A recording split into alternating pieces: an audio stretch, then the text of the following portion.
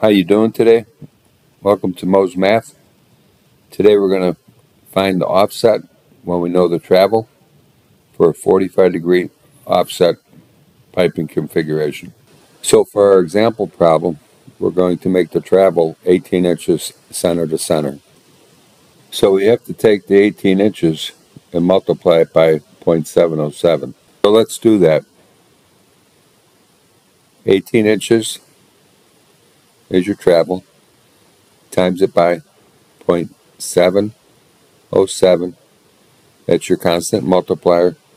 Press equals, and your offset is going to equal 12 3/4 of an inch. So here you can see that the offset equals 12 3/4 of an inch. The run will also equal 12 3/4 of an inch because it's a 45 triangle. We can also use the Pipe Trades Pro calculator, so follow along in the example. So with the Pipe Trades Pro calculator, first of all, you're going to have to tell it that you're dealing with a 45-degree set, 45 angle slope. Tell it you have 18 inches for your travel, and then ask it what the offset is, and you're going to get 12 3/4. So it's good to know the 0.707, but it's also good to know how to use the Pipe Trades Pro calculator. So thanks for watching Mo's Math. Hope this helped you.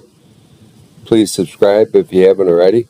We're reaching close to 5,000 subscribers, and help me achieve that goal. Talk to you soon, and remember, math is the path.